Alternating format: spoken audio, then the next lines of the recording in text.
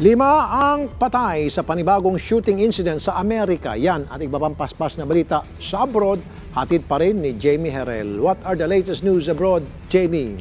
Idol Rafi, 4 people were killed while 5 others were wounded after a man opened fire inside a local bar in Kansas City yesterday.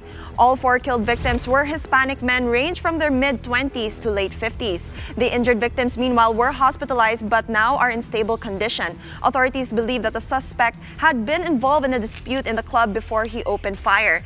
They also clarified that the investigation is still ongoing as there is very limited information on the identity of the suspect.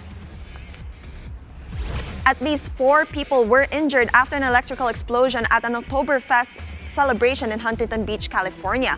A fire official said a crew was called to investigate an electrical fire at Old World Village.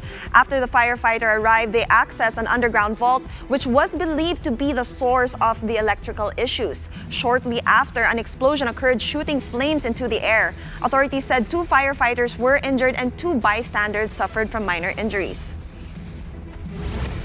5 more people were killed in the clashes between the police and protesters in Baghdad, Iraq on Saturday.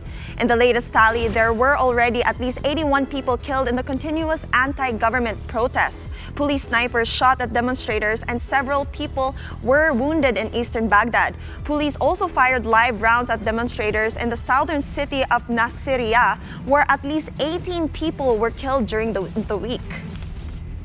The protesters are calling for a change of government following the rise of unemployment and the poor government services.